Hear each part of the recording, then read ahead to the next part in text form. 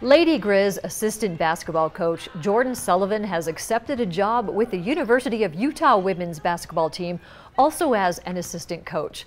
Sullivan is a Sydney native who was a standout player at UM and was the longest tenured coach on staff for the Lady Griz program. Current Lady Griz coach Brian Holsinger retained Sullivan as his first coaching hire last summer when he took over the job. Sullivan played at Montana from 2010 to 2014 before briefly playing overseas. Then she entered the college coaching ranks.